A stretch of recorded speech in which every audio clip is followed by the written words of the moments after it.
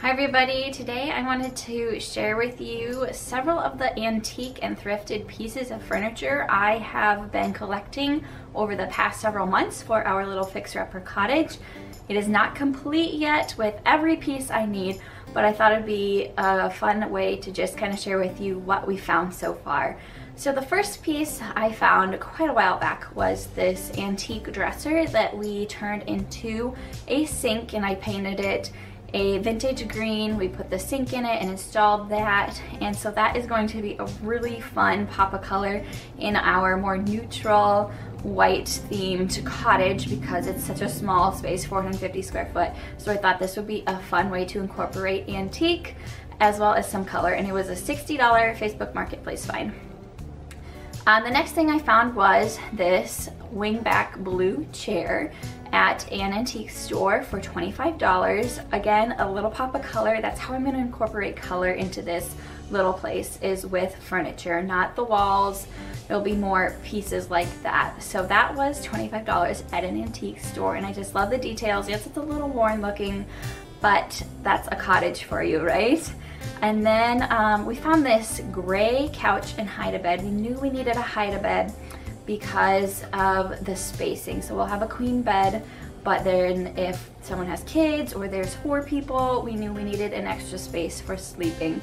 So this was a Facebook Marketplace find again. It was $200, and it's not antique or vintage, but I like the gray and the little detailing around the sides, and I thought it would go well with anything else I found because that was probably actually the first piece of furniture I found for a little place over a year ago.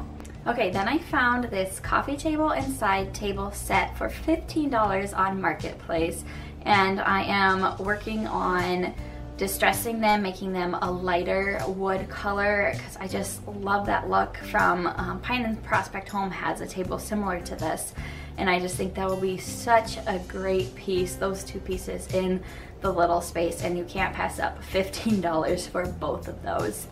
And then I found this little bench at an antique store. Again, a little pop of color. It does have some darker wood just underneath our little coat rack or in a space like that to put shoes on and put a coat on and stuff like that. But I just thought that was really cute to have, and I think it was $20 if I am thinking correctly on that. And then I did get this footstool from a company that I will put the link in the description box for you, and it's gray and like a lighter wood. I'm not sure exactly if I'll use it in the fixture upper. It would be nice to have a little footstool to set around. So you can definitely check it out on Amazon if you would like, if you're interested in purchasing this footstool. But I just wanted to leave an honest review about it, and that I don't know if I would honestly use it in my own home, but you know, for guests, someone might really like having a footstool. So there is that I got for free to share with you guys as well, so you can check that out if you're interested in this little footstool. And then I found this little bistro chair set. They were $40 for the set, and then this little white table. These are for outside. I'll spray paint the white table black, but I thought that'd be so cute and welcoming on our little area that has a cement pad for when people want to sit outside and have coffee in the morning or something like that. Another piece that I left out was this really antique table. The person I bought it from off of Facebook Marketplace said it was her great-grandmother's. It's a drop leaf table. It is worn a little bit. It has like some blue tinting to it, but I think that will be so adorable in this little space and won't take up a lot of room, which is what I need in a small space.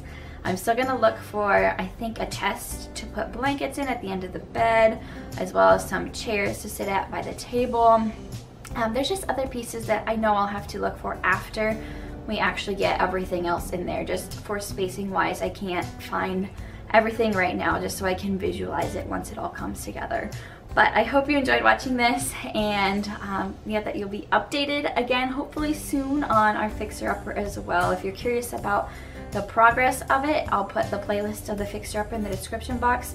It hasn't had a lot of progress yet as we've been working on outside projects lately. So anyways, hope you're having a blessed and wonderful day, and I'll talk with you in the next one. Bye.